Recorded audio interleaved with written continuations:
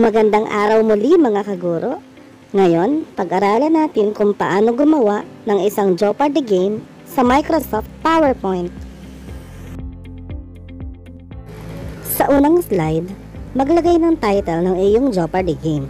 Ito ay depende kung saan mo gagamitin. Maaaring sa motivation, sa assessment, o sa mismong classroom discussion. Sa ating example, gamitin natin ang title na Math Review dahil gagamitin natin ito sa isang review lesson. Maaaring i-customize depende sa iyong kagustuhan ang font size, font color, font style, at iba pang disenyo.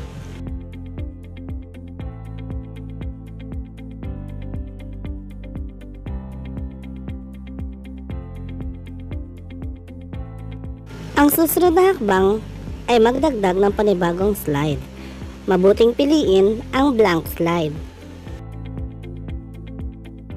Susunod, maglagay tayo ng isang hugis parehaba at i-copy at i-paste ito para dumami. Ang keyboard shortcut na maaaring gamitin ay Ctrl-D o tinatawag nating duplicate. Maaaring iba-ibahin ang kulay ng bawat parehaba upang magkaroon ng variation. Padamihin pa ang mga parehaba na aayon kung ilan ang nais mong maging kabilang sa iyong Jeopardy game. Ang mga parehaba sa pinakaitaas ang magsisilbing title ng bawat category. Mag-insert ng word art upang malagyan ng title ang bawat column. Ang mga title ay maaaring depende sa kung ano ang iyong nais. Pwedeng ito ay mga paksa, pwedeng level ng difficulty, o kaya naman ay mga uri ng katanungan. Maaaring lapatan ang formatting na naaayon sa iyong kagustuhan upang makadagdag engganyo sa gagamit nito.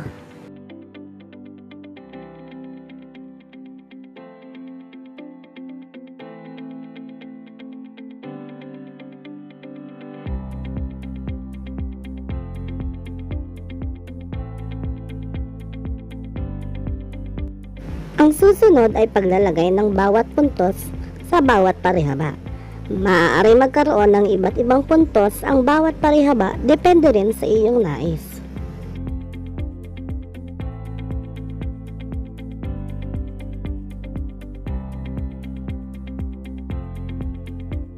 Ayan, tapos na ang ating scoreboard. Ang sunod ay maglalagay tayo ng panibagong slide. Ito ang slide kung saan maglalagay tayo ng unang katanungan.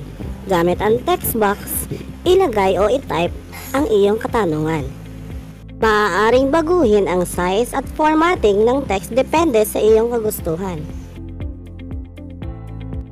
Sunod naman nating ilalagay ang kasagutan. Gamit ang word art o ang text box, i-type lamang ang tamang sagot.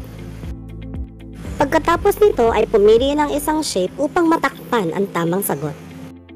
Pagkatapos nito ay dumako sa animation. Sa exit effects, pumili ng magiging effect upang ma-reveal ang iyong kasagutan. Buksan ang animation pane. Makikita na ang pangalan ng ating shape ay rectangle tree. Sa trigger button, pindutin ang rectangle tree upang mawala at mag-apply ang effect kapag na-click ang rectangle tree. Ang sunod nating step ay maglagay ng isang arrow button. Ito ang magsisilbing back button pabalik sa ating scoreboard. I-select ang arrow. I-right click at pindutin ang hyperlink. Hanapin ang place in this document at i-click ang slide kung saan naroroon ang ating scoreboard. Maglalagay ito ng link na kapag pinindot ay magdadala sa scoreboard. Ang sunod na gagawin ay paglalagay ng link mula sa scoreboard papunta sa question. Katulad ng ginawa sa arrow, i-link ang unang puntos sa slide kung saan naroroon ang unang tanong. Pagkatapos nito, pwedeng i-duplicate ang unang slide upang makagawa ng panibagong tanong. Maaari na itong paramihin kung ilan ang iyong nais upang ma-hyperlink na ang ating scoreboards sa lahat ng tatanungan. Lagyan ng link ang bawat puntos patungo sa slide kung alin ang katanungan na para sa kanya. Ang bilang ng slides na may katanungan ay depende sa bilang ng parehaba na may puntos sa ating scoreboard, sapagkat ililink ang bawat puntos sa bawat slide na may katanungan.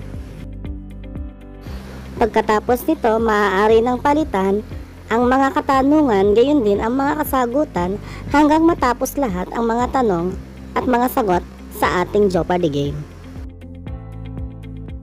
Tapusin ang paglalagay ng link ng bawat button patungo sa lahat ng question slides.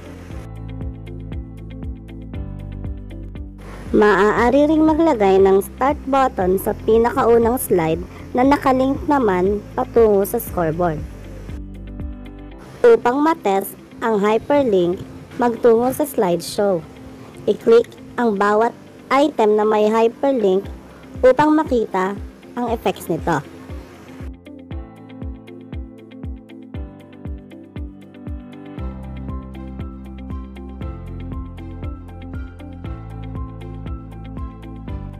Pagkatapos nito, maaaring lagyan ng mga makukulay na larawan upang makadagdag sa napakagandang appearance. Maaari ring gumamit ng mga customized buttons at pictures na meron ka. Narito ang ilan sa examples ng aking mga Jeopardy game na nagamit sa aking pagtuturo.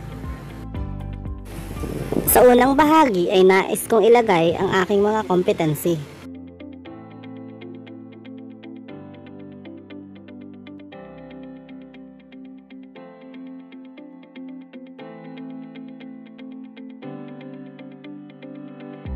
Mayroon din ako ditong ginamit na timer upang magsilbing oras sa kanilang pagsasagot. Ang creativity ang isa sa susi upang magkaroon ng isang napakagandang Jeopardy game.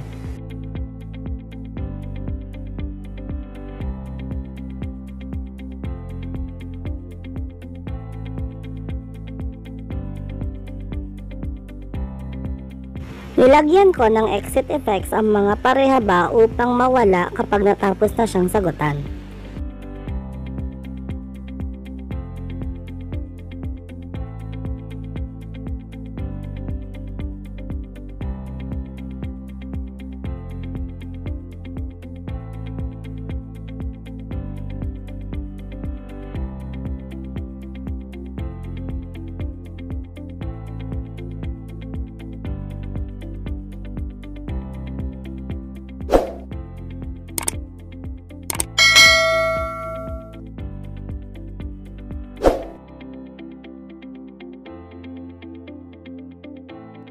At dito na nga po nagtatapos ang ating maikling tutorial. Nawa po ay may natutunan kayo sa paggawa ng isang interactive e-game.